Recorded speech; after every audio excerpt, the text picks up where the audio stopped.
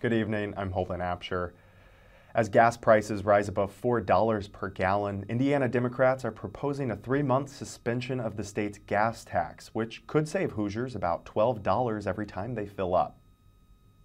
We have a $5 billion surplus, $200 million since December. We have the money to backfill those lost revenues. Suspending the tax would cost the state around $300 million in revenue, much of which goes to road construction. However, Republican legislators have dismissed the idea of suspending the tax. As the former hospital site redevelopment moves forward, Bloomington is looking for sustainable design recommendations.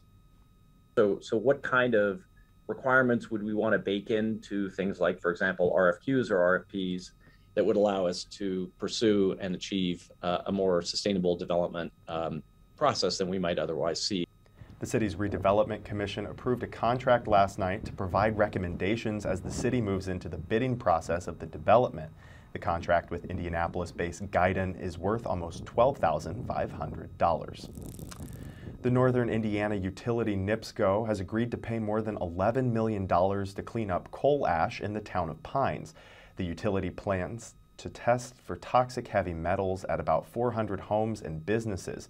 Exposure to high levels of toxic heavy metals can cause health problems, including damage to the nervous system and increased risk of cancer.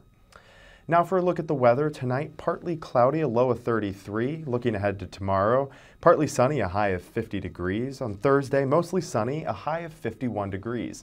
For more local news, go to WTIUnews.org and catch Indiana News Desk Fridays at 6. Have a good night.